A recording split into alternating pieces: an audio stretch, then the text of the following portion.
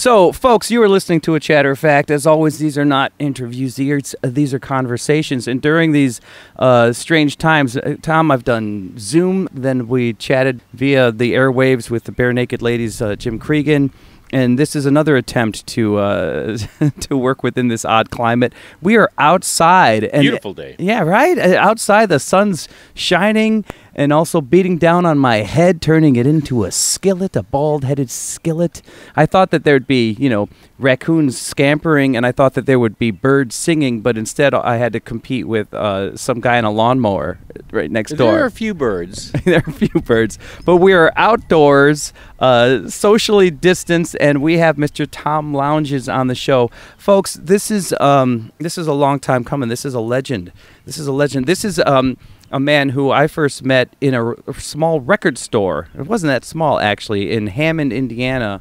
It was Woodmar Records. And I met you there, and I love the fact that I'm finally getting you on the mic as you are about to open a brand spanking new record store. That's amazing to me, But, folks, not only is this a man who has paid attention to vinyl, tape, digital, all forms of music. Let's not forget 8-track. Yeah, not forget 8-track. Not all, in every town and every city and every region, there has to be somebody who champions the local musician as well as just music in general from a worldwide stance, and that's who Tom Lounges is. Tom Lounges is a guy that would talk to a Prince, would talk to a huge celebrity, but then at the same time, after he's spoken to, Alice Cooper, he's going to do a review on a local band, and he's going to push local artists. So to have champions like that, instead of the guy who's just looking for the big interview, but somebody who generally cares about musicians and music, no matter how big or small, that's what makes me honor you in a way that that I would not honor most other people in the industry.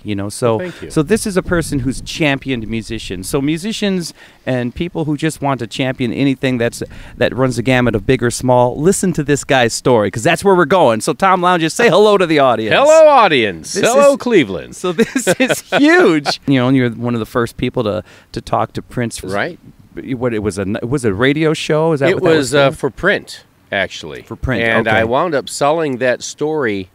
I was one of the last interviews he did on tape, and then he went into kind of a quiet mode, and then after that, of course, he broke big, and then after that, he went into the cymbal mode. I mean, Prince was a diverse person. He was everyone's artist. Prince was a genius, in much the same way Hendrix was. His music touched everyone, and we saw that early on. And I went to the show to review the show and wound up getting an interview with him. And for a split second, got to work security for him. And it's an interesting story in itself. What?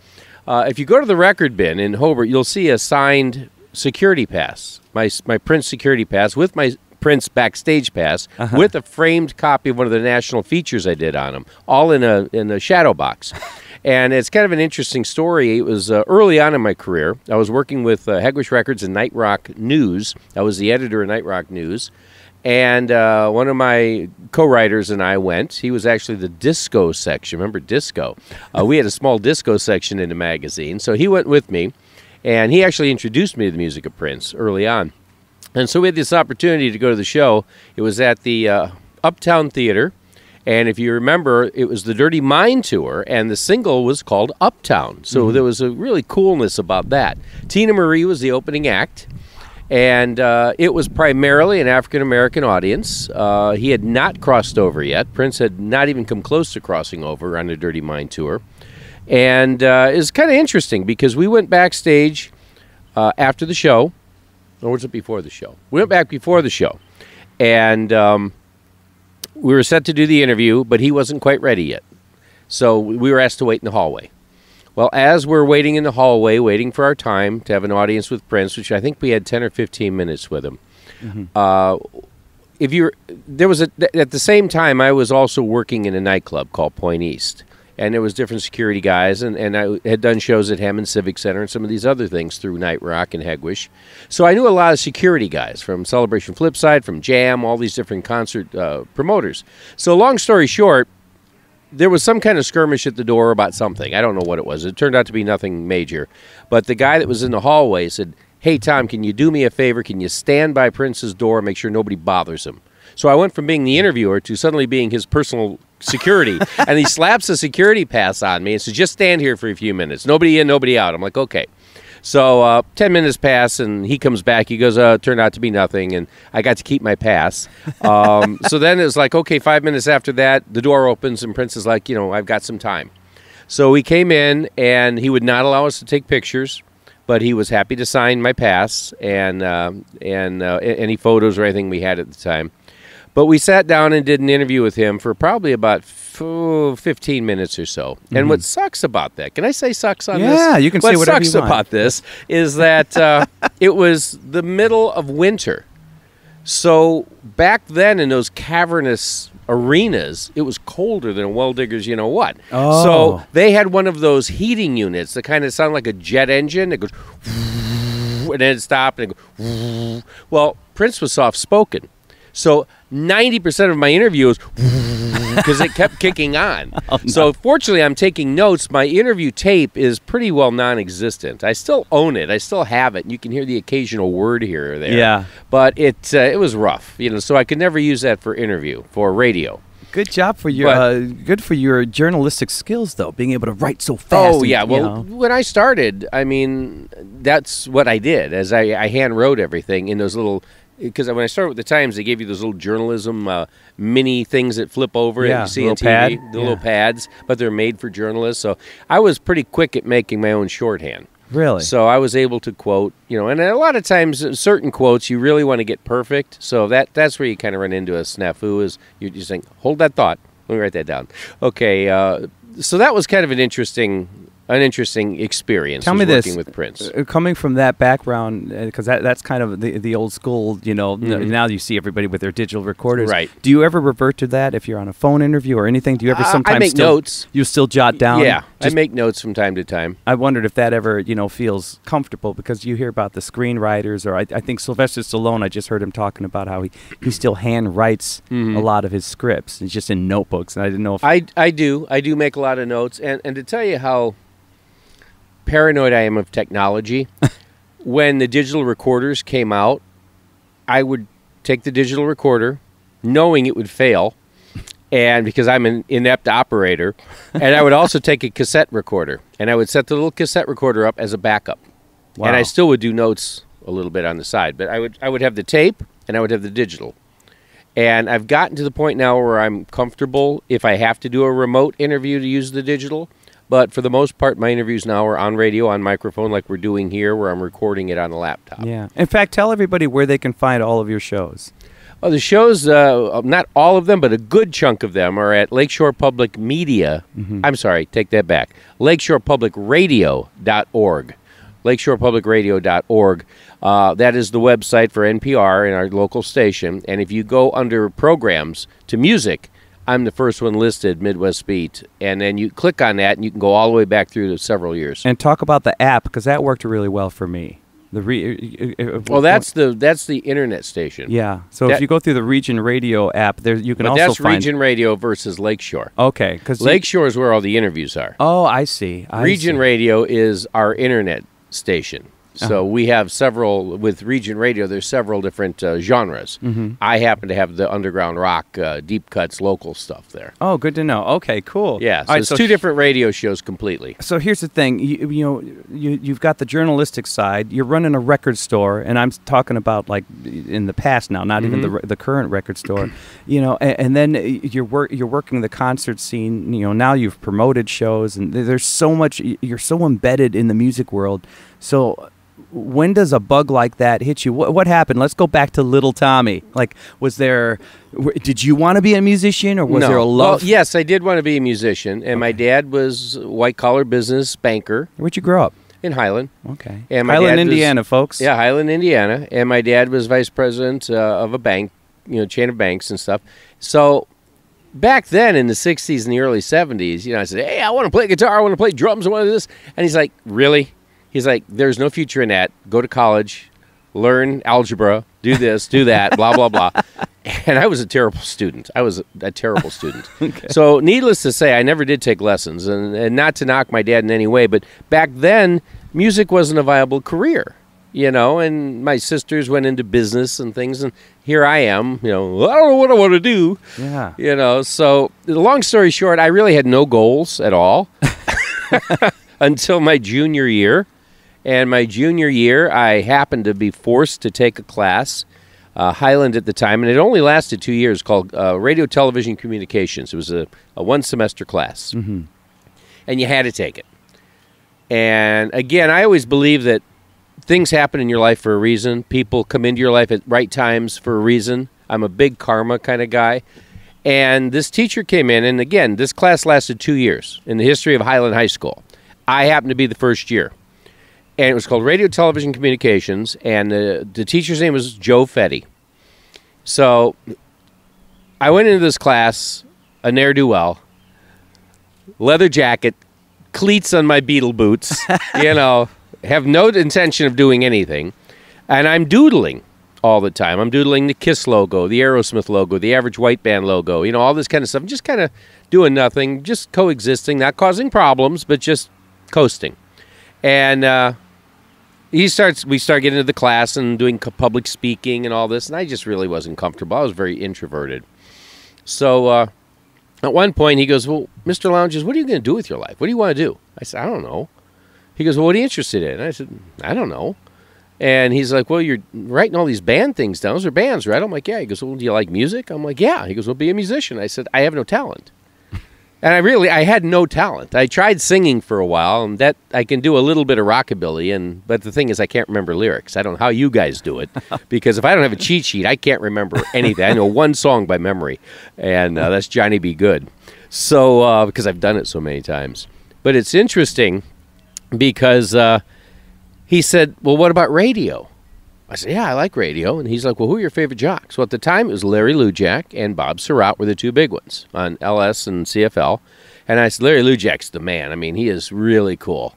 And he goes, well, why don't you find out how he did it? I said, I'm not going to ever be Larry Lujak. And he said, why not? I said, well, maybe I could be Larry Lujak. He was one of those teachers that challenged you. Yeah. But let you make your decisions. He'd drop that seed and then walk away. And the next day he'd sprinkle a little water on that seed, and eventually it would grow. I like when somebody has a talent to not necessarily do the Mike Ditka, locker room speech so much as just kind of nudge. I love that his entire inspirational speech to you was, well, why not? And you thought, oh, wait, maybe I will. Maybe I could. Yeah. So the kick in the butt happened when I came in one day, and he had a copy of Larry Lujak's book, Super Jock. It's a canary yellow cover, book, paper cover on it. I'll never forget that. He put it on there. He goes, I saw this. I thought maybe you'd want to read it. And I thought, okay, looking back now, this was a well-oiled machine, a well-laid plan by this man to make something of me. And I read the book. Well, the following year, now back then, mind you, now anyone can do podcasts, can go on the radio. There is no criteria. Right. Back then, you needed to have a license, just like a pilot or a driving license. You had to have a government-issued license to turn a microphone on, just to touch a board. Which makes me feel like a couple of podcasters or YouTubers should probably need licenses as well. And honestly, I don't mean to diss anyone in today's broadcast world, but honestly, that's why radio in so many ways sucks. Because it stopped being about the individual. Like the jocks I grew up with created their own bits, picked their own music. I mean, Dick Biondi broke the Beatles. Ron Britton broke Jefferson Airplane and Moby Grape and all these out of Chicago. If you go back to the 60s with the Buckinghams, the Ides of March, and all these great bands, it was the local stations because the jocks picked them.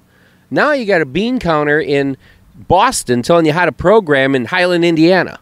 That is interesting. And it's destroyed radio, in my opinion. I've often heard tales of many famous artists or famous songs that, maybe it was a B-side or something, but I've heard so many tales of, the random DJ that thought, let me just give this a go. Yeah. And then the phones start ringing, the people talk. Exactly. And then I can tell you a local story tied to that. Really? In just a bit. Okay. But going back to that, I took my senior year by that. By now I'm a senior. And I'd already been inspired by this man. I aced his class. I got up. I started doing my own radio segments. We'd do little pretend shows. And I would do, my friend Kevin and I did a modern hippie version, I guess you'd say, of Huck Finn and Tom Sawyer. And I almost got expelled for it because I knew you couldn't smoke weed, but we had, or tobacco for that matter, but I had a corncob pipe, and I thought, realism, it's all about realism. So I took my corncob pipe and I put Lipton tea in it, and I lit it in class. And you're not allowed to light anything in school, I found out. So I almost got expelled for lighting Lipton tea in this skit because I wanted the realism, going back to that Lee Strasberg kind of method acting thing. So anyway, long story short, I aced the class. I was inspired. I left that class after 6 months inspired with a goal. I wanted to be on radio. Wow. So my senior year, while all my friends were partying on spring break, I sat at home and started studying transmitter law, how sine waves work, how this works, how that works, the dustiest, boringest stuff you'd ever want to read. And I learned it, and then I went to the Dirksen building downtown, and I passed my FCC license. I still have it in a book today. It expired in 1983, but it expired at a time when I didn't have to renew it anymore because they had already, washed out all that. So it became passé. That's but I actually fantastic. busted my ass for the first time in my life to get that license. He put that goal there. He dangled the carrot and challenged me, this teacher. So, and he comes back into my life later. So I went on and I had my license. Okay, I'm going to be Larry Lujak. Yeah! Well, guess what? I had no experience. Just like any other job, you go there and say, well, what's your experience? Well, I don't have any, but I have a license. Yeah, okay, fine. Call me in about 10 years after you've had a few shifts. So, long story short, I tried everywhere.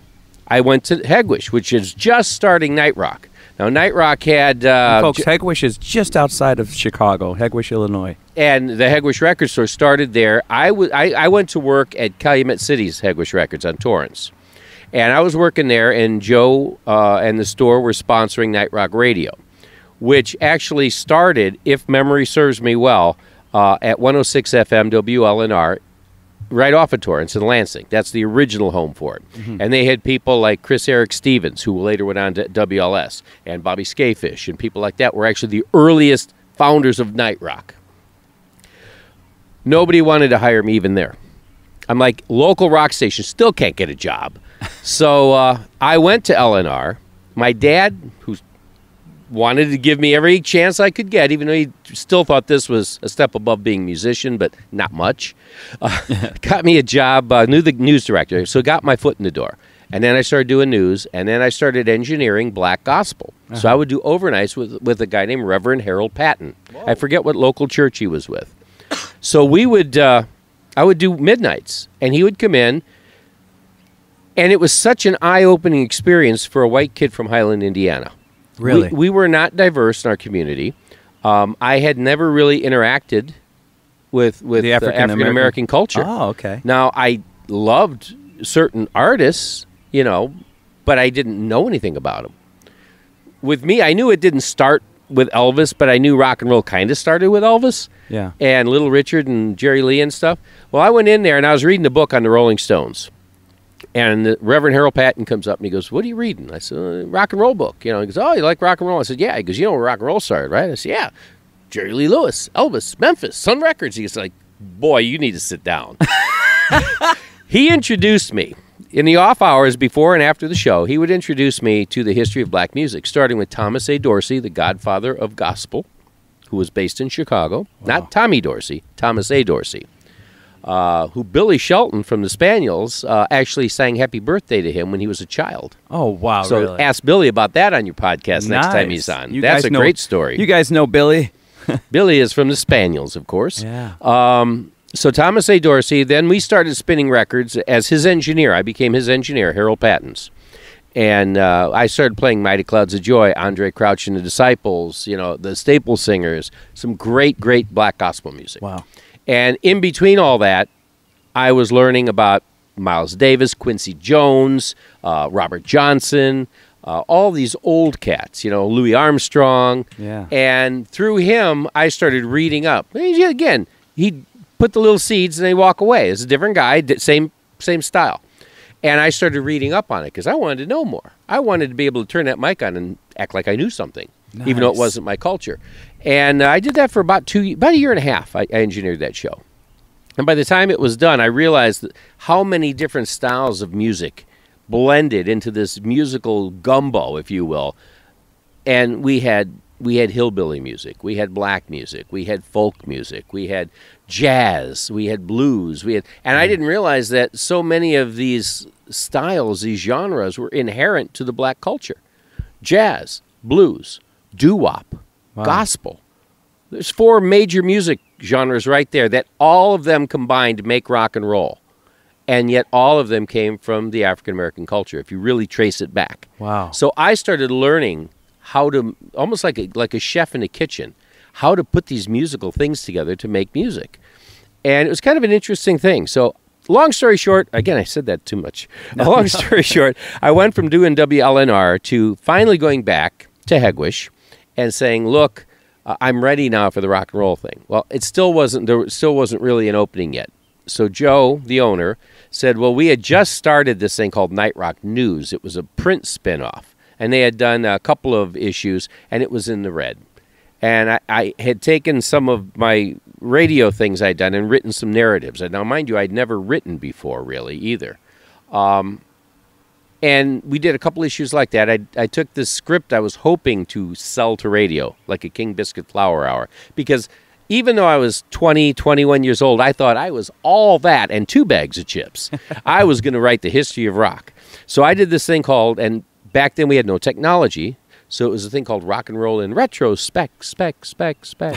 And I would do it like that and then throw a little echo on it, and it sounded very cool, very Twilight Zone. Oh, you'd hit the echo, the reverb, yep. And then you would go spec. Yep.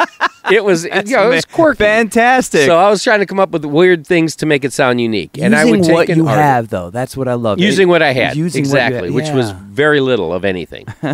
So I would take some of the scripts that I'd written on Elton John, Bob Dylan, Elvis Presley, Alice Cooper, and I went to Hegewisch and says, I can't sell these. I can't sell these anywhere, but I put all these hours into them. Can I take these radio scripts and turn them into a narrative, and you publish them as articles? And he said, sure. Well, they wound up being small books. I mean, there was so much detail into these shows. It was the history of this artist from birth to whatever their current single was at the time. And so I turned them into that. They printed several of those. And I got the bug to write. It was like, oh, now I found another niche I like. Wow. Well, just about that time, Night Rock News was going into red. And Joe said, well, I think we're going to shut it down. I says, you can't. Please, God, don't shut it down. I can't get on the radio. Now you're going to take away my writing. Whatever. Yeah, I got nothing left. And I was pathetic. I was just really wanting to grab that brass ring somewhere. And he goes, I'll make you a deal. And God bless him for this. He said, I'll give you 3 months to turn this magazine from the red to the black. Start breaking even at least in 3 months, and we'll keep it. You're now the editor. Mind you, I had written 3 articles. So I went from being an English failure in school to writing 3 articles that barely got by to now I'm suddenly editor of a magazine. Jeez. Again, right place, right time, right people in your life at the right time. So I met Hegewisch Joe, and all this stuff happened at the perfect time. We wound up getting that going for a while. That we went into the black. I started doing interviews. I wound up getting eventually on the radio as a kind of an assistant sidekick to Kevin Weber, who we called Kid Rock way before the Kid Rock. But Kevin Weber was a long-haired dude that played the heavy stuff, and Van Pudlow was there, and Van was into John Lennon and the Byrds and more of the softer edge, the California sound. Kevin was the hard rocker. Don Nelson, who went on to do a lot of stuff in Chicago radio, he was our program director, for lack of a better. He was like the leader of the group. And they finally let me on. And what I would do is I would combine the print and the radio, which is what I still do today. I would go to the Aragon Ballroom, let's say, and Judas Priest was playing. So I'd go backstage, and I'd take my little hand recorder, and I'd interview K.K. Downing of Judas Priest. And then I would race home as fast as I could, go to Crown Point, and I'd jump in the studio, because Night Rock was that. It was night. It started at 10 and went till 5 in the morning. It was an evening show, all-nighter. So I'd run home at 10:30 when the concert was over, 11, even leave early after the interview. And I get there, and I'd start cutting up my razor blade tape and editing, and Kevin would say, "So Tom was at Judas Priest tonight. How'd it go? Well, it was great. You know, this is what they played, and that's what they did, and it was a full house. And you know, after the show, I got to meet with KK, and this is what KK had to say. Push the button." And here's KK talking. Oh. So, I mean, it was done on the fly in every possible way before digital anything. So I learned out of necessity. And eventually, it grew into what I do. Suddenly, it's funny how they each fed each other, too. Exactly. You turn into a media mogul. What I like, well, this air between the dogs barking and the leaves blowing, I feel like every piece of grass is flying into my throat as I speak. I feel the same way. What's interesting, though, is learning so much just from that gospel experience. Mm-hmm. It's so interesting how now what you probably brought not only to what you would write or what you would say on the radio, you know, you would have this vast well of well-rounded knowledge all of a sudden to whatever style was being put in front of you. And what I like about that is not only would you be able to present it in print or on the mic, but it probably gave you for the rest of your life this understanding internally of even just how to approach anything when you're either playing a song, how you're grouping the songs, you know, how you're placing things, maybe this art, the song, how you segue the song. You know, I mean, I would imagine that knowledge, just that bed of knowledge, because I think we live in a world where people just kind of get the basic knowledge of something, face value, and then they're done. Right. But for you to have that deep well, I mean, I think that still serves you to this point. Oh, it serves me every day. Everything I do. So you're doing the night rock thing, and so we have a radio show, and then we have that, then we have print. But then all of a sudden, when does your own magazine, The Beat, come into play? And it was called The Beat? Midwest Well, Beat? it started out as the Ileana Beat. Now, here's the very short trajectory here. Because, folks, the gentleman ended up having his own very successful Chicagoland magazine. And what was cool, Tom, I have to say, everybody knows the Illinois Entertainer. Mm-hmm. Which I also wrote for them. Oh, I did not know that. Yeah. Okay, now that was such a staple. And it was so awesome to see that any small venue or whatever venue I was going to, if you saw the Illinois Entertainer, you saw the Beat right next to it. And pretty much. And it was pretty amazing to see that. We were in 3 states. It was fantastic. You know, and knowing that, you know, you were kind of a one-man show, and the Illinois Entertainer had a lot of things going on. They had an office and a staff. I worked in the basement. And there you were, like, you were side by side in the racks, and just as many people were grabbing your magazine, including myself back then, as they were as the Illinois Entertainer. You know, but so yeah. Now, how do you decide to do your own mag? Well, at a certain point, I left Night Rock and Hegwish. I got to the point I was running the magazine, and Joe was giving me a lot of freedom. I mean, again, the right guy. Joe was really good to a lot of people, and he was really good to me by giving me enough rope either to hang myself or to run with. You know, it was either whichever was up to me to do. Yeah. So I got to a certain point, and we started disagreeing on a couple of points, and that was fine. He was the owner and funder of it, and I had a couple more creative outlets, just like any band. I mean, you have a good run or management and artists, and at a certain point you start having conflicting thoughts of where the path should go. Yeah. And we left on good terms. It was all fine. I said, you know, it's time to move on. Now, in between that, right before that happened, he had formed a record label as well. And I became the publicist of the record label. And one of the artists that I actually brought to the label and was responsible for signing was Deep River Band. So I signed them. And, of course, then we had Rockin' Horse, John Consul, who Linda Pappas Pappas at the time had worked with John Consul as one of his background singers. One of the ways I knew her. Oh. So we had several. Joyce Faison was an R&B artist. There was a lot of different artists signed. But I worked with Deep River as their publicist. And then I left the whole organization, and about a week later I got a phone call from some gentlemen that ran a nightclub called the Point East. Point East was built as the ultimate disco. It was 1,600 capacity, 3 levels. They had a spaceship for a DJ booth that blew smoke out, dry ice. The actual dance floor was designed by the same guy that did Saturday Night Fever. It was modeled after that. I mean, top shelf everything. We had the second largest laser light show in all of America next to the Omni in Atlanta, Georgia. Wow. Now, mind you, I'm 21-ish, and I get a call, disco's dying. Okay, this is 1978, 79. Okay. Disco, punk had already reared its head. New wave was coming in. Disco was going out. And one of the first major shows they did there was Steve Dahl and Teenage Radiation, which was the Disco Sucks, Coho Lips, the whole bit. After that, Point East went from the ultimate disco to the ultimate rock club. And the owners called me and said, look, I had met them once or twice. We had done a few different disco-era contests there with Hegwish as record sponsors. So I kind of knew them and they knew me, but we didn't know each other too well. And I got a call, and I think it was Paul that called me, Paul Hoffman, I believe, or Hubie, I can't remember. But one of them called and says, we're turning into a rock club. We know how to run discos, but we don't know much about live music and rock. We've asked around, and your name keeps coming up on everyone's list. Would you be interested in helping us run our club? Again, I don't have any experience. I'm this kid from Highland. I'm like, yeah, I think I could handle that. All I knew was, running a magazine a little bit and doing some of that. So I take the job. Survivor was almost like a house band for us. The first time, if I'm not mistaken. Survivor? Yeah. Wow. That's how Jimmy and I know each other. Jim Peterick and I have been friends for 45 years because I was a kid, and he had already been famous with Ides of March. I mean, he was a star. Well, Survivor was a new band. They weren't even, I don't think they were even signed yet. If I'm not mistaken, the first time Eye of the Tiger was played, like, in the clubs was at Point East. Wow. And I remember Dave Bickler, Somewhere in America, if she's out there, I wish she'd raise her hand, and everybody'd scream and raise their hands, in Somewhere in America. And we got to be good friends, and they played there, I'd say, at least every 6 to 8 weeks, something like that. Well, Scotty Brothers signed them. Long story short, they became a big hit.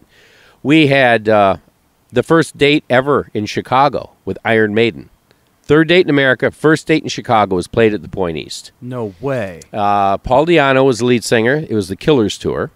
We had the Plasmatics there. I've got a picture with Wendy O minutes before Cook County came in and took her away in handcuffs because she had punched out a photographer on Lakeshore Drive. Again, I got a million stories, and if you come into Tom Lounge's Record Bin in Hobart, there is a mini museum there. It is, and there's a story behind every artifact, from the vest that Waylon Jennings gave me to the signed Prince security to the postcards, birthday cards from Blondie. I mean, there's a story behind all of them, and I'm happy to share them. This is no joke, folks. If you go to Tom Lounge's Record Bin, you find it in Northwest Indiana. Find it. Google it and find it. And it is walking into, well, great. You have a great record collection there, which is great because you guys, have some fun, purchase some vinyl. But the sights and the sounds of the place, you have so many relics in that place. Including me. And it's so cool that it's articles and it's pieces that you've gathered from your own travels. It's not like you're a collector who went, there's very few things that were actually purchased. Most of them were given to me by the artist, or I framed them because they were pieces of my history. Like the vest that Waylon gave me in 1988. It's now framed. Now, it's a little soiled because I wore it for 2 weeks while we were doing the shows. But I washed it, but it's still a little stained. But hey, it looks cool. It's worn. I want to get into the some of your celebrity tales. Okay. We're going to take the 1 second eye blink for you folks. So you've got a second to blink. Here's your blink. All right, that was your eye blink. Like I said, folks, we're outside, so dogs are barking. People are screaming at their kids. The hammock is swaying. The hammock is swaying, and that was your 1 second eye blink. So a second for you, but it's like 15 minutes for Tom and I. We picked weeds from the garden.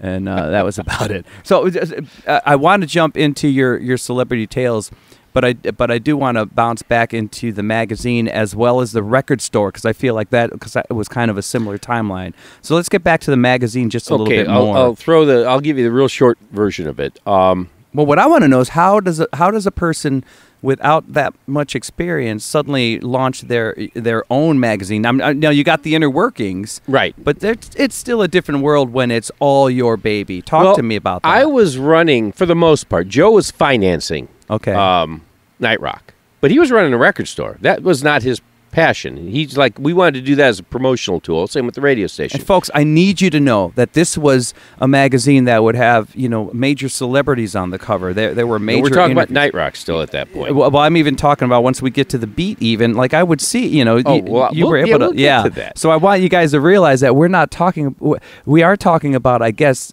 something with it could be considered a small town magazine, but it eventually became a small town magazine that became, a major publication in the Chicagoland area, which, you're talking third biggest market in the country. So, all right, I just want to make sure that's what we're getting into, people. But yeah, give me the tale. So we left Night Rock, and I had been running it for the most part. Now, Van was doing advertising. Joe was paying for it. I had never paid for it. I was very, very happy to spend money. Like, oh, we'll do this, we'll do that. Now, keep in mind, it's not like today where you've got a laptop where you can create and publish or anything else. To do a color photo, one color photo costs $500 because you had to do separate film and you did overlays. There'd be an amber, there'd be a cyan, there'd be this, there'd be that, and then your black plate. And then you had to take these and process them, and then you would burn it to a sheet of aluminum-style metal, and then you put them on a press. If you see the newspapers that run in the old movies, where they run on the thing and they fall out and they grab one, they spot check it, that's what we were.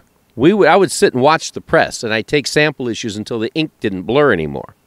So it was the old school way. Wow. So it was very expensive, very. That's why most of them were black and white back then. So long story short, I left Night Rock knowing a lot about running magazines. At the same time I was doing Night Rock, I was working for Imagine Magazine in Connecticut, Goldmine Magazine in Brooklyn, Relics Magazine, the Deadhead Magazine in I think that was the Bronx or Brooklyn, Prairie Sun in the Quad Cities, Hot Potato Magazine in Indianapolis. I was working for several. And I left there, did the Point East, still writing. So I started writing for all the glossies. I wrote for Hit Parader, Song Hits, Teen Beat, Tiger Beat. Oh, wow. Video Rock Stars. I was actually working for Word Up magazine, which is a black magazine. Now, how do you blip on their radar? Just how do you expand to because that point? I was those are national magazines. Those were nationals, and it was funny because at any given time I could go into the Walgreens or the Riverty Drugs or whatever, the local drugstore, and on the rack there'd be 3 magazines with my byline in it, and I got a kick out of that. How would you get to that point, though? Because I was able to get. I had a great I had a photojournalism partner, Linda Matlow, who did amazing photography, and she and I, we were yin and yang. She needed someone to write. I needed someone to take pictures, and she was the best of the best back then. So we teamed up, and we started interviewing everybody. And because we had that, and she had some connections in other areas, and I had some connections, together we were like an unstoppable dynamic duo of rock journalism in Chicago. So would you get a big interview? I don't know, name someone, and then would you just shop that to those magazines? I would shop it. Okay, great. And it's funny because, and again, I'm getting away from where we were going with this, but it's funny because for the teen magazines, and I'm going to burst some ladies' bubbles out there. I'm sorry. Here we go. This is a spoiler moment. Here's a scoop. If you were reading Tiger Beat or Teen Beat or Teen Stars or whatever the teen magazine of the day was, I would be writing. Now, mind you, at this point, I was in my early 20s, say 23 to 29 was the time I was working for all these glossies. Okay. And I'd be out with MC Hammer or Duran Duran or whoever. And now, mind you, if you look at the teen magazines, 90% of the time, there's no bylines there. You don't see a reporter name. So I would be this 26-year-old guy, and I'm like, oh, wow, Simon Le Bon is such a hunk. And these girls, when I tell girls that, they're like, oh, my God, that was you? It's like, yeah. So I'm writing to a 16-year-old market. Right. I'm writing in a 16-year-old girl mindset. So that's part of journalism. A lot of times you'd read these things, and they were ghostwritten. It is so and I funny was a ghostwriter because you had to use that that jargon, and that's what's going to sell to that kid, and that kid is probably thinking, oh, this writer gets me. Yeah. Oh, I bet this writer's 2 years older than me. I got hate mail from Warrant fans when hair metal came out. I dissed the first album, Dirty, Rotten, Filthy, Stinking, Rich. I think my review was, Dirty, Rotten, Filthy, Stinking, yeah, that describes it. And I says, and yeah, they'll probably be rich. I think it was like a 10-word review. And they, what? Oh, my God, my editor, it was somewhere in New York State, sent me a mail bag, like you used to see in the movies where they get fan mail in bags. Yeah. I got a mail bag full of hate mail from snarky little teenage girls.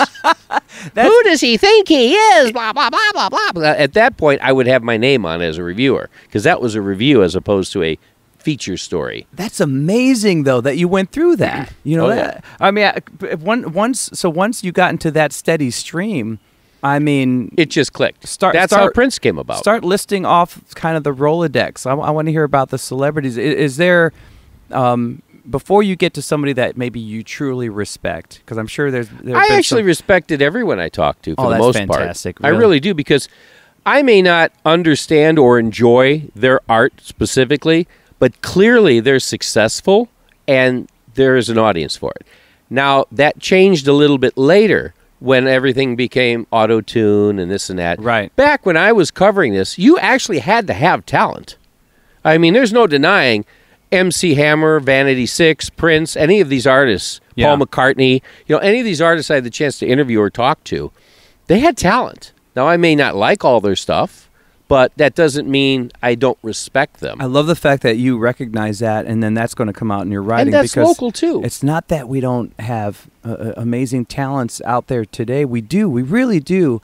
But at the same time, there are a lot of people out there. I mean, with today's technology, they're playing the system. Anybody, you can play the system, and then not only that, anybody can sound good. Mm-hmm. You can auto-tune. They have real-time auto-tuning. It's more about the look and the style than it is the music. And that's a shame. That really is. So I love the fact that you experienced that. I mean, can you remember early on, what I'm curious about, I guess where I was going was, before we get to maybe somebody that actually maybe meant the world to you, maybe there was a dream interview. What I'm curious about is any of the big celebrities back in the day that you were charmed by. Are there 2 or 3 interviews right off the bat that maybe weren't even that they weren't even people that you were a huge fan of, but that you really thought, wow, this was a great time. I wasn't expecting to have such a good time with this interview. Can you rattle off a few of those? Debbie Harry and Blondie. No kidding. Became personal friends with them for a while through Debbie's mother, Catherine Harry. What was it about Debbie Harry? Oh, is this going to get scandalous? Like what we made out? No. It's just a funny story and it's a long one, so I'll just abbreviate it. If you want to hear the rest, come into the store and I'll tell you. I'll show you a piece of stuff from her. You're like Rocky Balboa in Rocky 6. He opens a restaurant and people come in and they start asking, like, tell us about the Apollo fight. Exactly. People can do that now. Oh, yeah. And they can buy records. It happens every day. People look at them. Tell me the story behind that. Long story, abbreviated here, Reader's Digest. We snuck into Debbie Harry's dressing room. I was not allowed to do an interview. She was not doing interviews. I was determined, because I'm all that and 2 bags of chips, mind you. I'm going to get the Debbie Harry interview. I played the system. I knew a security guy who I dropped $1 and said, oh, there's $1. Bye. I went up the stairs, snuck into her room. Great story, but it's long. So short story is we snuck into her dressing room after multiple possible getting busted moments. And as we close the door and go, whew, we did it, we hear a voice behind us. It says, boys, if you're going to break into a lady's dressing room, at least introduce yourself. And as I turn around, Debbie Harry is there with her short trademark skirt on, and she's rolling up her nylons prior to the show, getting ready to go on. And for the first time in my career, and probably maybe one of 2 or 3 times in my whole career, I was starstruck. Wow. I wasn't ready for that moment. I was determined to do it, but at that moment, I was ready. I'm like, hamana. And her mom happened to walk in. So a long story is, we wound up sitting down at the family table that night. It was at the Park West. And I got to be friends with Catherine, who was her mother, and we sat at the family's table with the family and friends. Now, hold on. I don't mind a long story. You're there. Mom walks in. Talk to me about what happened in that dressing room. How did it play out? Because you're nervous. You're there. She seems like she's being she was being very nice. Yeah, very approachable. Talk me through it a little bit. Well, so we start introducing ourselves. I'm like, Miss Harry, she should call me Debbie. So I was like, okay, Debbie, I was trying to get an interview with you, and I snuck in. I'm sorry, blah blah blah. And I'm like cringing at this moment, waiting for security to be called. And she's like, "Oh, that's fine." She goes, "I'm really not in the mood to do an interview, but you're going to stay and see the show?" And I'm like, "Well, yeah, we got tickets." And she's like, "Okay, where are you sitting?" I said, "Well, we're going to be up, by the bar in the back." And she goes, No. She goes, "Mom, this is Tom, and this is his friend, and blah, blah, blah. And do we have any room at the table?" And I'm thinking, the table? I was like, okay. So we go down, and we're sitting right, like stage front center, and we're sitting with Catherine and her friends and different family members and wives of the band and girlfriends or whatever. And we got along so well that Catherine said, "We love this," because I had magazines with me, of course. And this is a great magazine. Would you send it to me? And I'm like, sure. Now, there were a ton of celebrities that would get mailed the Beat magazine every month. Charlie Daniels, Tanya Tucker, I mean, on and on and on. Would get this. Dennis DeYoung. Everybody got the magazine mailed to them first class. So Catherine goes, "Would you mind mailing it to us?" So I did. Well, we stayed in touch through Catherine. And as long as Catherine was living, now she's long passed, but we stayed in touch. Now, I used to get cards every birthday and every Christmas from Debbie and Chris Stein, Debbie Harry and Chris Stein. And most of them, I kept most of them. Sadly, in 2008, we had a flood. A lot of my memorabilia got destroyed. And then in 2010, my storage unit roof caved in from heavy snow. Oh. We didn't find out until like April when we went to go get stuff out of it, when the snow had melted and it was black mold everywhere. So 90% of my stuff got destroyed. Wow. I mean, heartbreaking stuff. Signed Paul McCartney stuff. Don't make me cry here. Oh, but no. I had several things from Debbie. Now, the one that's hanging there is a little bit of a watermark on it. You can see where a little water stain, but it was salvageable. So I have an actual card on Blondie stationery that her and Chris signed. I think it was a birthday card. And she used to take a paper punch and paper punch out colorful construction paper. So when you opened the card, it would pop in your face. That's how she was. And so I got some of those, and I saved them, and we put them in a little stopwatch. And it kind of signifies a stop in time for me, 1981, whatever it was at that point. And so that's hanging there. That's amazing, It's man. a fun story. And, yeah, we mailed the magazine to them every month, and every once in a while I'd get to say hello. And that meant something because, I was in love with Debbie Harry, as was everyone my age in the 1980s. When she was on top of the world, yeah. And she was so sweet. And her mom was an angel. Her mom was just an angel. And it meant a lot. It really did. I like the fact that it obviously did, because when I asked for a handful, boom, that's what you shot out first. That's fantastic, man. Debbie Harry was probably the most impressive personal enjoyment I ever got. There was a few others that were lesser, I guess, getting to do some shows with David Johansen. I was as a teenager, a huge New York Dolls fan. Huge. Okay. And this is before Buster Poindexter and Hot, Hot, Hot, and after the Dolls. So he was doing like Frenchette and Funky But Chic with the David Johansen Band. And I got to do a couple of different shows where I was covering that and interviewing him. Another is Ronnie Spector. Ronnie was an amazing gal. And I've got a shot of, she was a funny girl. Now, her stuff, geez, really, because was her biggest hit first in was it 60s? Yeah, well, that was that Be My Baby? Yeah, Be My Little Baby. Yeah, because, and then she was, she was used in that other song, Take Me Home Tonight. Yeah. They brought her back reprising the same thing. But she was this I worked with her classic. in 1980. I think it was Siren was her album. She was signed to Genya Raven's Polish Records. Genya Raven was from Goldie and the Gingerbreads, another huge girl group of the 60s. And Genya went on to become an executive producer, record mogul, things like that. She's still out there doing stuff. And I remember, I think it was Tuts. In Chicago where Ronnie was playing. And Annie Golden, who was in the movie Hair with Treat Williams. I went to the red carpet stuff with that. And she wound up, they did a show together. And I've got a shot hanging in the Beat, or in the record bin office or store of Ronnie and I standing there. And it's actually taken in the men's room. And there's a big story behind that, too. And again, you need to come to the store to hear all this. Yeah. But there's a couple of really good stories tied to this. So meeting Ronnie Spector. First, it's Ronnie Spector. Right. Come on. Anyone who grew up in the 60s that didn't love Ronnie Spector with the beehive bouffant hairdo, married to Phil, and it was funny. But I actually got a kiss from her. and Really? which was immortalized. And just and that fun kiss stuff. is hanging up at the record bin. It actually is.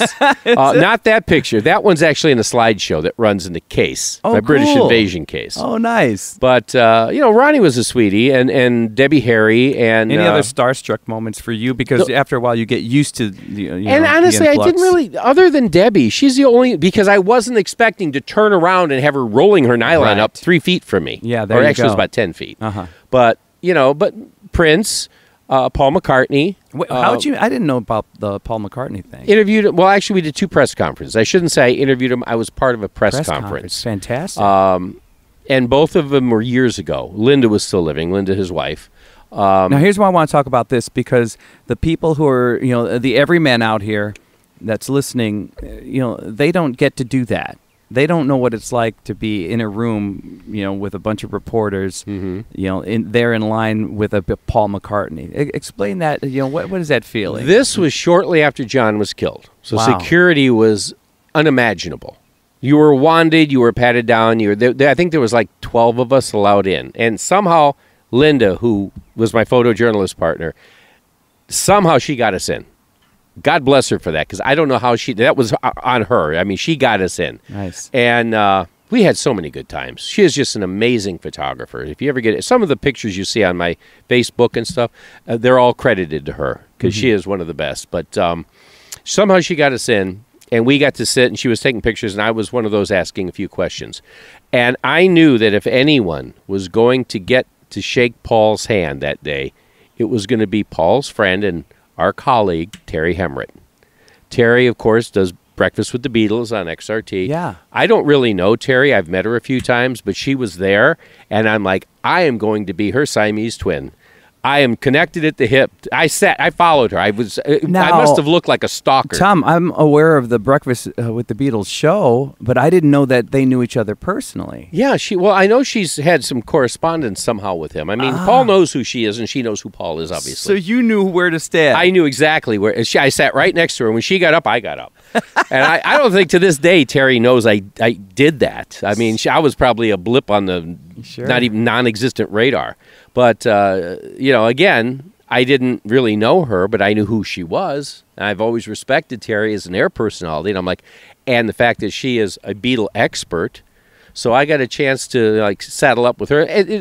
Paul was actually quite gracious, and he did come down as he was leaving, and he shook everyone's hand. He formed like a reception line. That's all I can really remember about that. That's amazing. And then the second time we did a press conference, we didn't get a chance to really meet him, but we did a few moments, and then he was gone. I can't believe he did that to the press corps, though. He actually went and shook hands like that? Yeah. He was sitting at like a table, as I recall, kind of like what we were doing, and we were 10, 15 feet back. And again, it was only a handful of people, because security was extremely tight, and how we got in, I don't know, but we got in.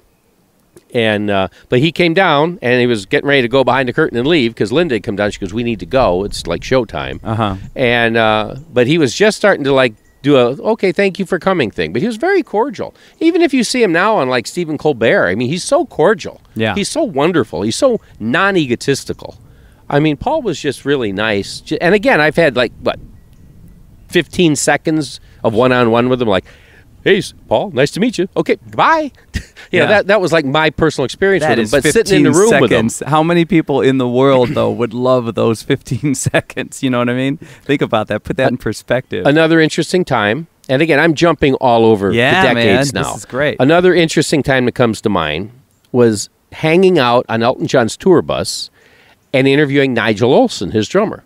Now, I wasn't there to talk to Elton. I was there to talk to Nigel, who had released some solo albums. Dancing Shoes was a single he had out. Oh. And Nigel had 2 or 3 great albums out. So there's a picture of us sitting in Elton's tour bus, and Nigel's wearing like half white leather, half denim. I'm wearing buckskin boots. I had long hair, and I think there's an 8-track player behind us. The tour bus came with an 8-track player. So there's some neat stuff like that I wouldn't remember these things really. There's so many. Yeah. Except I have the pictures. Now, if it would have been today's times and we all had a phone, you got to remember back in the 70s and 80s, you didn't carry cameras. Nobody carried a camera. The moments that I've lost that I could, the ones that were like holy cow moments, you didn't have a camera. That's amazing. You have to rely on your memory. Yeah. And it's almost like you're able to enjoy the essence more realistically that way, But you remember it. By looking at that picture, all of a sudden the whole day comes back to you. Let me switch over to, I want to get back to the magazine still, Okay. but at the same time, the record store, then you owned a record, or you ran a record store. I mean, I don't even know.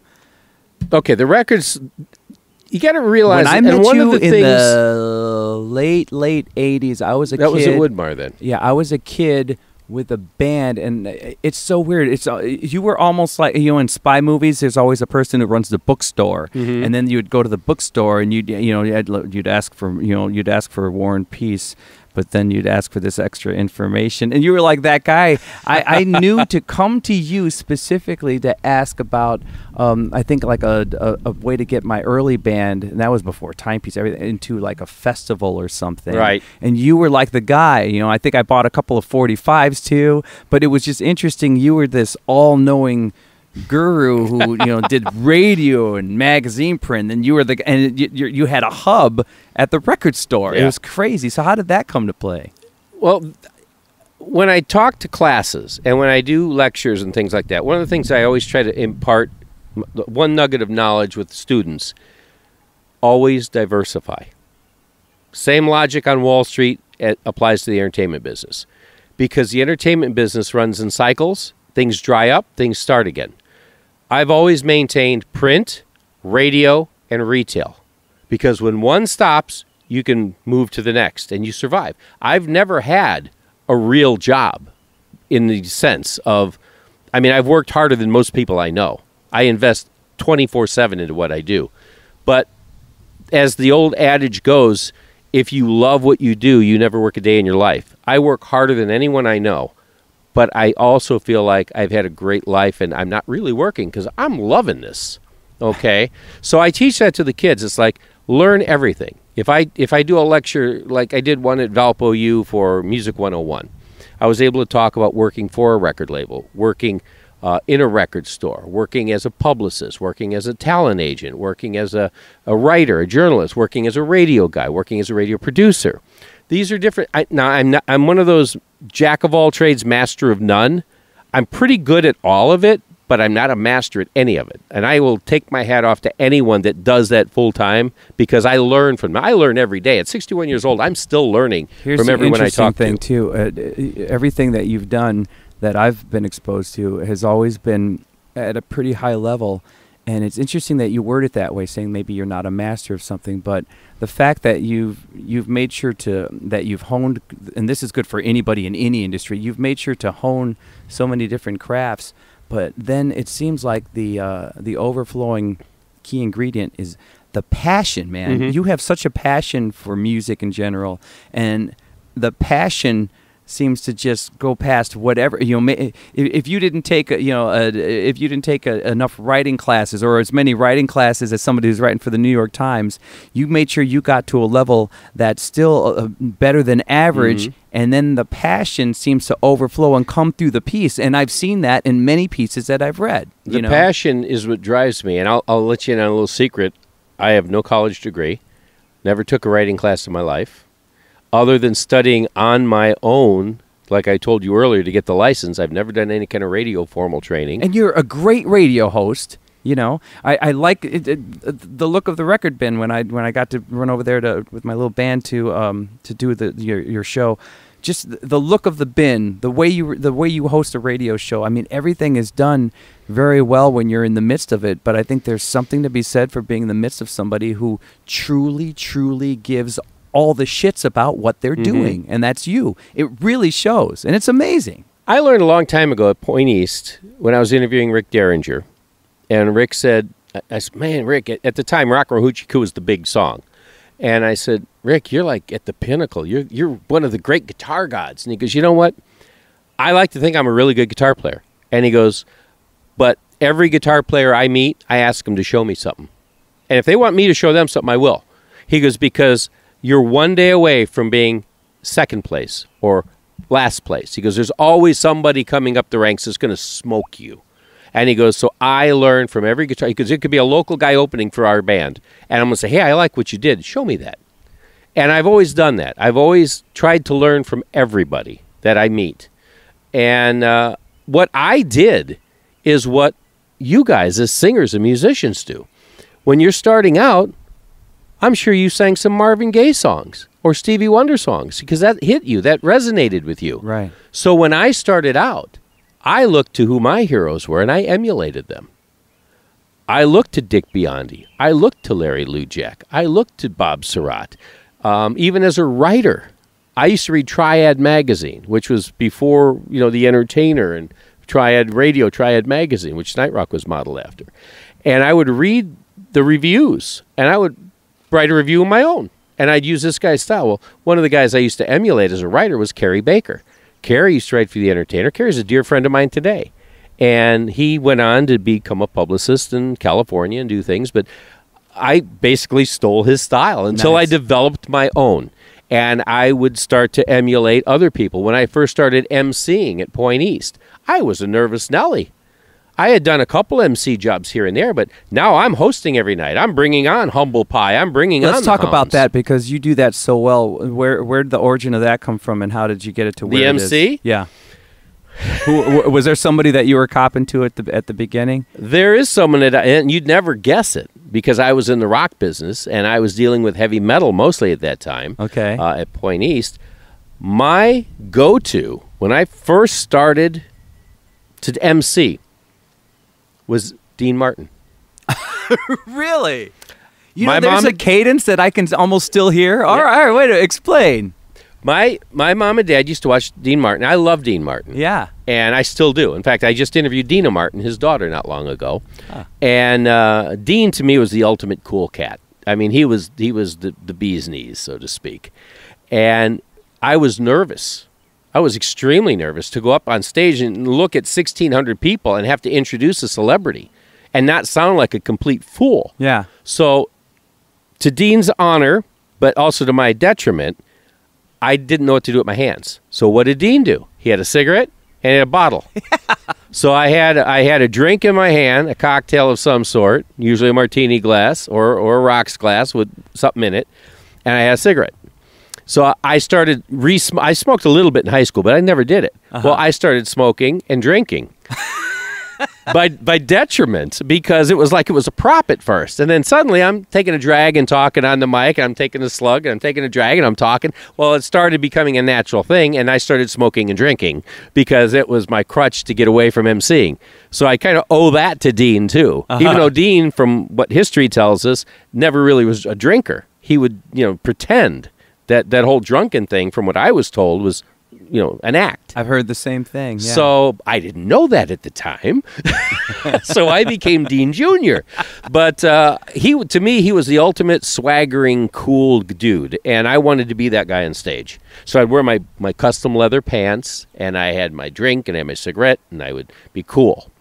And that taught me how to speak on stage. And I've emceed for hundreds and hundreds of shows over the years. Many at the Star Plaza. I did when I was with You X. emceed at the Star Plaza a few times? Yeah. I did. What's that? At Star Plaza, really? Oh, I emceed a lot of shows at I the would Star. give anything to hear like the first 3 or 4, especially if they were hard rock concerts and metal concerts, because it would be hilarious to know how much you pulled before. Like you said, we kind of pull so much from our influences, and then we become our own, and it would just be so funny to me. There's a live tape somewhere. I just, in my mind, I just want to know that like the very first time you're like on a big venue and you're still trying to figure it all out. Let's listen to Iron Maiden now. I would like in my head you're just doing a whole Dean right the first time. I don't know if I acted like him as much as I used his crutches. Yeah. That's clever. But that was my source to go with that. My thought is very funny, and I'm going to go with that for now. Okay. Well, see if maybe Ozzy's going to bite that bat's head off again, and bubbity-doo. Well, when Point East closed in April of '83, you were asking about the newspaper. The club, yeah. So let's jump back. Yes. Night Rock had already, when I left, Night Rock survived for a while. It's not like they needed me. I mean, they did, but they didn't. They lasted for a while, and then they shut down for whatever reason. Well, Point East, in April of '83, the laws changed. It was, I forget what it was, 18 to enter, 21 to drink, something like that. We were unincorporated. Then it became universal, 21 to enter. Well, a 1,600 capacity club could not maintain 7 days a week. That's just too many people. So these are back in the days when there would be multiple shows all week long. Yeah, you could go to any bar 7 days a week, and it was packed with a good band. Way before the days of today where you've got too many options. Yeah. Back at the peak, when I was at my prime, you had options as a person, as a human being that wanted to go out. You could stay home and watch network TV that at midnight would do the test pattern. Right. You could go to the drive-in You movies. kids out there, there were like 3 major channels to watch, and at midnight, those channels went off, and you'd hear like the Star Spangled Banner, and it was over. That was so for it. you kids, imagine that. Streamer, YouTube TV, 2 in the morning, Hulu, there's nothing Netflix. on. Maybe WFLD, which was new at the time, would run an old Zorro episode or something. On but other Friday than that, nights. Yep. Yes, when I was like in Zorro grade and school, Robin Hood. I would watch the Zorro serials. Mm-hmm. Yeah. Oh man. Okay. Yeah. So, you kids. Back then, everyone went to nightclubs because you could go to the movies, you could go to the drive-in, or they didn't even have cineplexes then. They were just the local theaters. So you could go see a movie, you could watch network TV, or you could go to a nightclub. Yeah. There were no video games. There were no really arcades other than a few pinball arcades. There was no internet. There was no cell phones. There was no tweeting. There was no Facebook. Right. Imagine you're sitting at home. 90% of us were living with our parents. Nobody wants to be at home all night with their parents when you're 18, 19, 20 years old. Yeah. So you would go out to the local club. So every single club had a top band. And you could go bar hopping to 15 different clubs in one night and not be disappointed. So when Point East closed in 83, I contacted Van Pudlow, who I had mentioned was the sales guy and DJ at Night Rock. And Van and I and Kevin and I, we all stayed friends over the years. Like I said, there was no real animosity when I left. It was just a time to move. And Van and I said, well, we should do this again. The magazine's gone. Why don't we start it ourselves? I was running the editorial. You were doing the advertising. Maybe we could do this. So we started. It was called the Illiana Beat. It was a hand-drawn bass drum that said Illiana in it. It was the beat with the handwritten. That was terrible. And we started Illiana Beat. Well, after a while, Van didn't want to do it anymore, whatever the reason was, and he left after a year or two, and it just became The Beat. And I ran The Beat by myself for years with volunteer staff. And then when the internet finally reared its head and technology came to bite me in the ass, I got a cease and desist order out of New York. There was a world music / reggae African music magazine called The Beat that was a glossy, and it was a very well-done magazine. Oh. But they were called The Beat. Now, I had been publishing as The Beat years longer, but they had the trademark. That's where I started to learn music law. Because it's like, oh, boy, I got to change my name. Well, if I wanted to combat it because he issued the cease and desist, I would have to go to New York courts, which is where he was based. And I thought, do I want to actually fight this? I'm a local magazine. And then I talked to one of my entertainment columnists who actually did a law column. And I was told, well, all you have to do is change your name. And I said, well, I don't want to lose the identity. So we became the Midwest Beat. Wow, this is great. And that's how Midwest Beat came. And then you bet your ass I trademarked it. Yeah. No, that's so cool. Wow. And that's why I still own that today. But yeah, Midwest Beat, which is now the name of my radio show on Lakeshore on NPR. It's called the Midwest Beat. That is some behind-the-scenes stuff. I had no idea. I did not know that story, man. Yeah. So it's the things you learn along the way. And you, like I said, you learn every day. I try to learn something every day about my business. Prime example, we're opening our second store in Michigan City. Hopefully this weekend it should be. We've been delayed several times because of COVID, because of protests, because of this, because of that. The money we had planned, we had budgeted to open. Well, we had to pay rent and pay NIBSCO and pay things during COVID when we were down for 10 weeks. So all that extra money went to pay bills. Such a tough time. So we are struggling to get finally open. We're almost there. In fact, as I sit here today, I've got some people working at the store getting it ready. But one of the things I learned, small things. Our case where we have patches and buttons, band buttons. In the original store, I took my case and I put the thin corkboard in there. Well, it sticks, but it doesn't stick super well. So for the new one, I went and I bought that super thick chocolate brown corkboard and then put the smooth corkboard roll over it. Now I can stick pens all the way through and it doesn't even hit the back of the board. These are those little tips. Little tips. So now I know how to hang a damn rock button better. 61 years old, I finally learned how to hang up a rock button. 45 years in the making, ladies and gentlemen. So little things like that I learned from that store that I'm now applying to the new store to make it even better.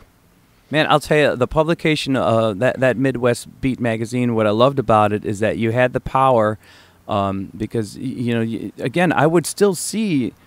We had big stars. Yeah, I would still see a relevant celebrity on the cover, but then you had no problem having a cover that featured a local group. And I don't even mean just a Chicago group. I mean a Hammond, Indiana group. It was amazing. We had Jack Adams and Sergeant Rocks on the cover. They were big locals. And then 2 months later, I had David Bowie. But the fact that you knew to go out for the big interview and you cared about the big interview, and then lo and behold, I mean, the group Timepiece, the group when I was in Timepiece, they had and what a good band that was for those that never caught them. Boy, oh boy, we need a reunion show. Just saying, we should do a little something, shouldn't we? Those were basically at first the former members of my dad's old group, and you listeners know all those stories. But anyway, we were kind of huge in the East Chicago market and hadn't tried to branch out yet because I don't think they even knew how to branch out. They just knew their group. We do a demo at Sheffield Studios in Hessville. We do a demo, and what I heard was that you were there and you happened to hear the demo, and then you said, well, who is this group? And then you came after us for a story. Lo and behold, we get this big splash page article. I loved the article. It's so great because you went into the Enchanters history and everything. And I mean, 2 weeks later, we're in different venues. And to me, in my opinion, the phone started ringing a little faster, and all of a sudden that band, which I always brag about because they brought that music into like places where maybe funk and stuff wasn't being played with at the time. Now it's all it's a free for all. Every style is a free for all now. But the fact that it didn't even seem like, I mean, I'm sure there's a part of you that wanted to help a band out, but you just seemed so hungry for a new sound, for a new thing, and it just impressed me that was that small at the time. Again, there could have been a major celebrity on your mag the month before. The problem, or the thing about all the magazines, when we're talking the local scene, whether it was Night Rock, Indiana Beat, Midwest Beat, whatever, and that's one of the reasons I left Night Rock. And again, it wasn't bad blood, it was a change of direction. They wanted me to put somebody on the cover, and I thought this other band deserved it more. Well, I put the band I wanted on, not remembering that I wasn't paying the bills, mind you. And that came to a headbutting. And it was, both sides agreed, okay. And in the end, I proved right that this band was more deserving because they became huge. But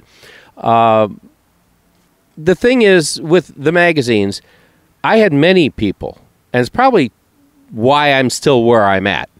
I had many people and managers and bands come say, what's it going to take to get us on the cover? How much do I have to pay you to be on the cover?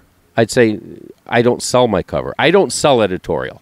You want to buy a full page ad, you want to buy the back page, you want to buy a center spread, I'll sell it to you all day. Yeah. You cannot buy my cover. If I don't believe in your music and your band and feel you're newsworthy, I'm sorry. You can spend all the money in the world with me, but that doesn't mean you're going to get a cover.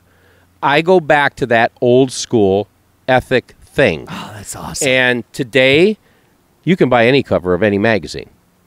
I still feel that's wrong. But I probably would still be in print today if I had done that, if I sold my editorial, but I wouldn't. That's amazing, man. But like I said, Sergeant Rocks was a band. I believed in them. They should have been there with Motley Crue and Poison. They should have made it. Another band that used to do free shows for us back in the day with Midwest Beat, Disturbed. Oh, yeah, I remember that. They used to do beat parties with us. And God bless them, they 5 times platinum. And I got to thank you on that album with The Sickness. It says, thank you, Midwest Beat and Tom Lounges, in the liner notes of a 6 times platinum album. Oh, that's fantastic. How cool is that? That's Enough's cool. Enough. Oh, yeah. When I remember hiring Chip with his earlier band, We're Staying. at Point East. He came in with his little Beatle boots, looking very chippish, without looking quite as glam. And he says, I got this band. And they were a really good band.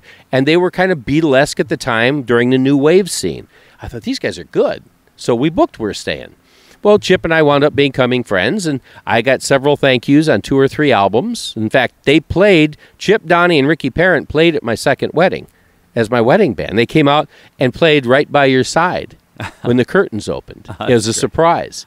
So, I mean, the long-term friendships, Jim Peterick, going back, he just played at the Record Bin. And Jim Peterick is a legend. My God, he's written so many hits. He's won Grammys. I mean, the guy is phenomenal. Yet he came to Hobart, Indiana, and played an acoustic concert and signed albums for me. Now, is it true that he came in to do an interview and then it just turned into something even bigger because of the crowds kind of coming to the Bin that day? Oh, at the Bin? No, well, it wasn't an interview. The Ides of March had released their 55th anniversary album, vinyl and CD. Jim came in to do an album signing, old school album signing, like we used to do at Hegwish and Woodmar and all those stores back in the day. Rolling Stone Records did them. And Jim always carries his guitar. I mean, come on. He does. Oh, he always, at some point, it's somewhere in his car, in his back pocket somewhere. The dude that, wrote Eye of the Tiger still walks Hold around. Hold On Loosely, Heavy Metal with Sammy Hagar. The guy's written everything. So I remember he was in there, and basically you expect an in-store to be an hour and a half, maybe. Yeah. Jim was there for hours. He stayed until every single person there got their picture taken, got an autograph, whatever. And Jim said, he brought in his guitar and he goes, turn on the sound system. And I thought he was going to do 1 or 2 songs. He did like a half concert. That's amazing. And he's got everyone in the store singing. If you look at the Live from the Record Bin Facebook page, it's either live from or live at the Record Bin. The masthead photo. It's kind of grainy and dark because it was concert lighting, but Jim is all the way against the wall playing, and all these people are in there, and they're all singing Vehicle. We're all doing ba-da-ba-ba-da with our voices playing the horn parts. He is the most amazing human being. The amazing rock star that he is so down to earth. Yeah. There are so few people that I have met in my career that I can say are the guy next door, genuine to the core. He is one of those people. That's refreshing to hear. But you know what? Jim and Charlie Daniels is another, and so is Paul Rogers. Those Charlie are my Daniels, 3. Really? Yeah, those are my 3. If people say, who are your favorite people you've ever interviewed or worked with? Jim Peterick, Paul Rogers, and Charlie Daniels. I did a USO tour with Stormy Weather. We went through all these NATO bases, and Charlie does a lot with that. You basically have to you get the same fancy tour bus as the big star and the little star. They have one thing that they're if you're going through Sarajevo, that they're not going to buy 2 buses. But when I got there, it was in NATO, it was in Kosovo. But anyway, in the mess hall. They were talking about other celebrities that would come through because you're eating right with the troops, and they'd mentioned how a certain celebrity wasn't all that nice, I have a few of those I won't mention, but yeah, there's a few that I can tell you off air. It didn't go well. You're not one of them, though. Good to know. I appreciate that. My skin was crawling like, oh no, no. They'd mentioned a celebrity who came through and refused to eat with them and was nowhere near them, And then they said, before he was there, Charlie Daniels came out, and there wasn't a hand he didn't shake. Yeah, he's a good old boy. He ate right in the middle of everybody, and he's chill. I mean, that's amazing to hear that story to this day. Charlie's pure gold. Wow. But again, now I find myself fascinated with the spider web that you have, because now that we're well aware of your prowess as a writer of everything music media, but I can't stop going back to this idea of how you didn't only go for the big wigs. It just blows my mind. Not only that you didn't do that, I've been lucky enough. You've helped me in my career so much as a Chicagoland singer and writer and all that. But the fact that your spider web was so vast, the fact that you knew who you should be interviewing for the cover of a magazine, or you knew who was hot.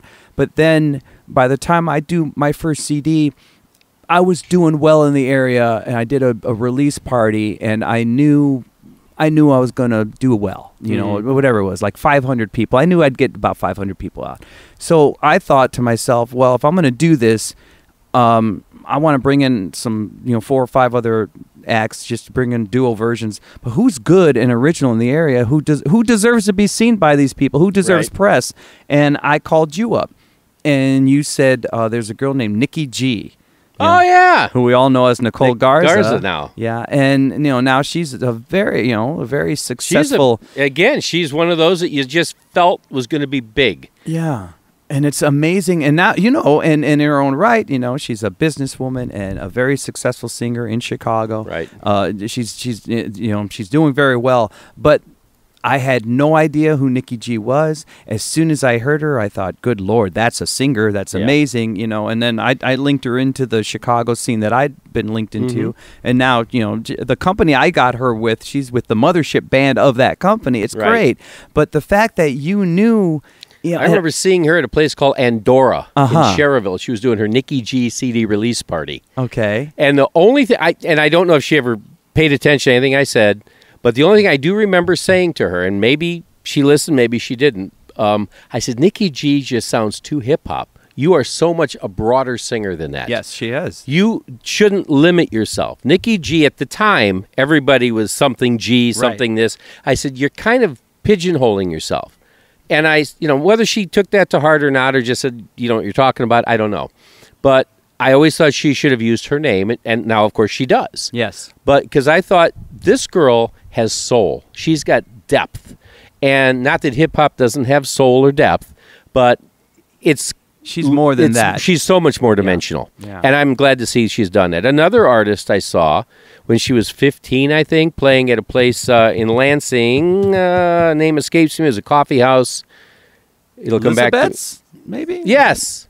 Thank you, Paul. Paul Celestin. Right on Ridge Road. Fact checker. Right on Ridge Road was a young lady named Tristan. Oh, I remember Tristan her. Gospodarek. Yeah. Mm-hmm. I heard her, and I'm like, oh, my God. She's 15. She's writing her own songs, and then the covers she's doing, she's bringing her own personality to it. I wound up putting her on at the Star Plaza Theater opening for the original Guess Who Reformation Tour. Nice. So she got to play at the Star. Now, I had lost touch with her because I knew she moved, and, things happen and you lose touch. I'm in Nashville this year. I'm going through record bins. What do I come across but a Tristan record on a major indie label? I bought it. I'm like, I knew her when. Fantastic. And that's the thing. You care. I love this stuff. You care that much, and you're just going for the talent. I mean, I think when it comes to not only the Midwest Beat magazine, but I've come to realize in this talk that when it comes to you, when it comes to your support, your love, and your backing, nobody can buy the cover. Right. Nobody can buy the cover. I mean, that's you. One of the things that I've said many times, especially at Battle of the Bands, when I host battles, and there's a lot of artists that have gone on to do things that got their toe in the door at some of the battles I was involved in. And again, it's not about me. It's not me doing it. It's them having the talent and me shining a little bitty flashlight on them so somebody else can see them. One of the things I say at a lot of the battles is I said, we're going to hear a lot of young bands here today. Keep in mind, who do you love? How many Beatle fans? How many Pink Floyd? How many Led Zeppelin fans? How many Janis Joplin fans? And they, everybody raises their hand and cheers and says, keep in mind one thing. At one point in their career, they were a local band singing into a hairbrush in a mirror. And I says, and today they're worldwide and you love them. These bands today deserve that chance. And one day we may see them on a big stage. Look at Disturbed. Look at Enough's Enough. Look at Styx. Oh, that's fantastic. And I always try to bring that up at the battle because I think even though they're raw and they're baby bands, so to speak, they deserve to have the attention. If you're there and they're on that stage giving it their all, they may be a little rougher on the edges, but you deserve to give them the respect because they're up there doing it. And one day we can say, we were there. I can say, I saw Tristan at 15 years old. I had a cup of coffee with her. That's huge, man. To me, that's what it's about. When I went into Nashville, I haven't talked to Tristan in years. I don't even know how to reach her right now. I suppose she's on Facebook. But when I went in there and saw a vinyl record with her name on it, and I looked at it, and I asked the guy, I says, is she local? He goes, she's from this area now. He goes, I don't know where she's from. I said, well, she's from Chicagoland. He goes, yeah, she's pretty big out here. And I'm like, damn, yes. You get that. Yeah. You know, King Kong Pound Your Chest thing. I saw her then. Melissa Etheridge. You know, I've got a signed flat. Now, for those that don't remember the old vinyl days, a flat was an album cover before it was a cover. It was the artwork, and it was just one sheet of cardboard. Mm-hmm. And the labels would hand those out to put in your windows as a record store 6 months before the album came out to get a buzz going. I have a flat of Melissa Etheridge's first album, the Red Album, and I have an invitation, a hand-done invitation kind of thing, that invited me to come meet this new artist, Melissa Etheridge, on a cruise of the Chicago Star or one of those things. And we went on a cruise, and she was completely unknown. And she sat barefoot in the middle of the boat and played Janis Joplin songs as well as all the songs from her forthcoming album. And we had like a luau on the deck. Wow. And that's framed and hanging in there, too. So we all know what happened to Melissa. She did okay. There's some monster talents out there. Dennis DeYoung. I mean, Dennis and I stay in touch. Yeah. I wouldn't say we're bosom buddies, but he knows my name. I know his name. Again, and when he's got new stuff, I mean... You cared, and because you cared, you know, you helped people along the way, you know. And there's a level of respect. I have never, ever been one of those journalists, and I use that term loosely in this case, that want to sensationalize, expose, tabloid. Jerry Schilling is an author.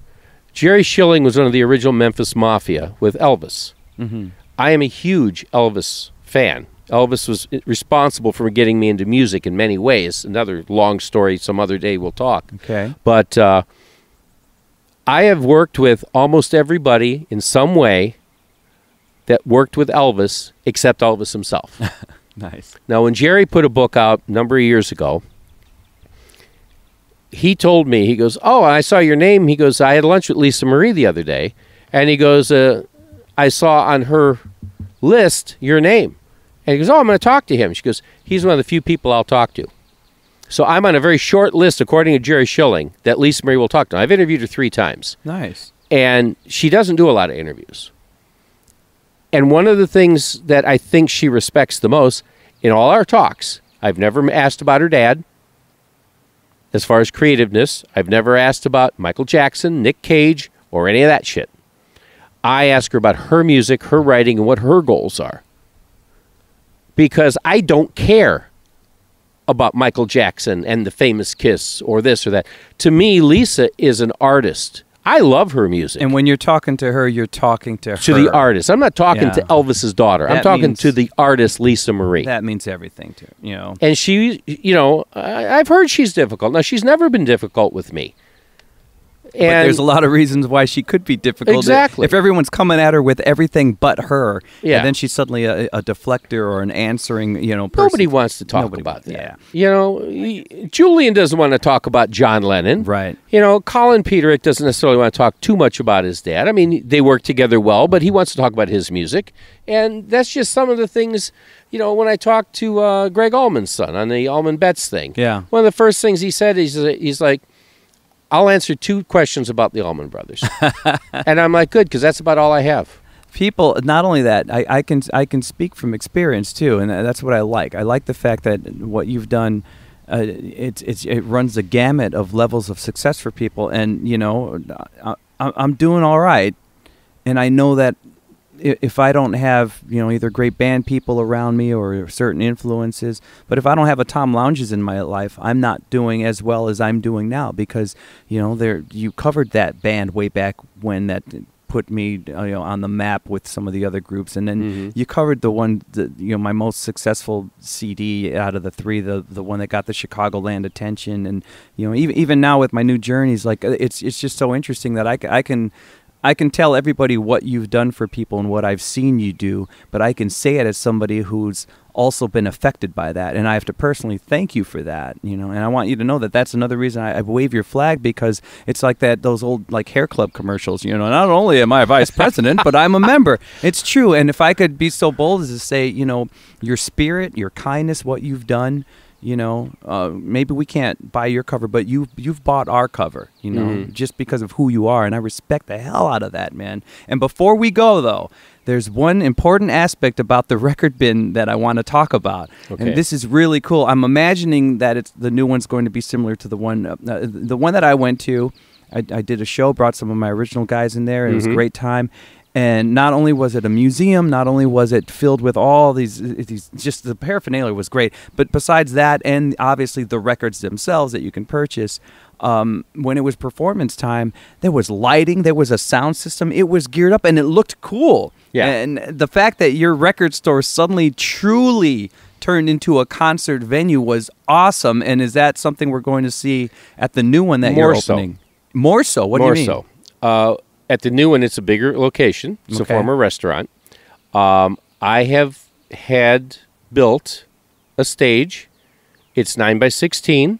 It's not huge, but it's big enough. It's about 11 inches high.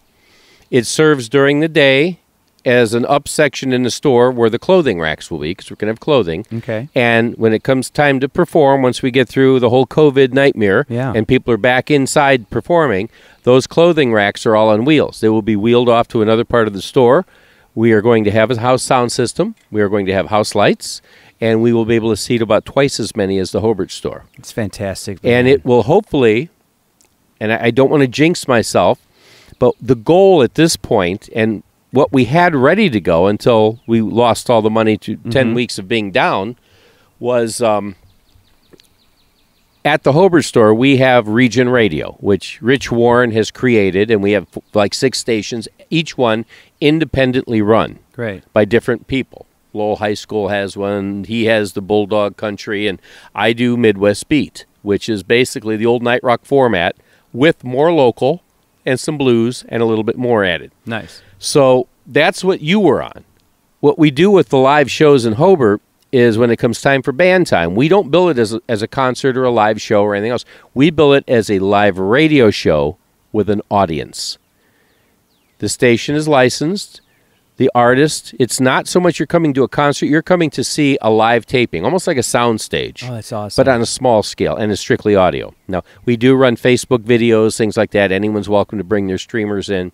But we actually have a great sound system in there that patches through fiber optics to the front soundboard, which is the radio one. So the live sound goes through the ceiling into the radio board, then broadcasts to the world. Oh, very cool. It's completely licensed through CSEC, which gives us an international market.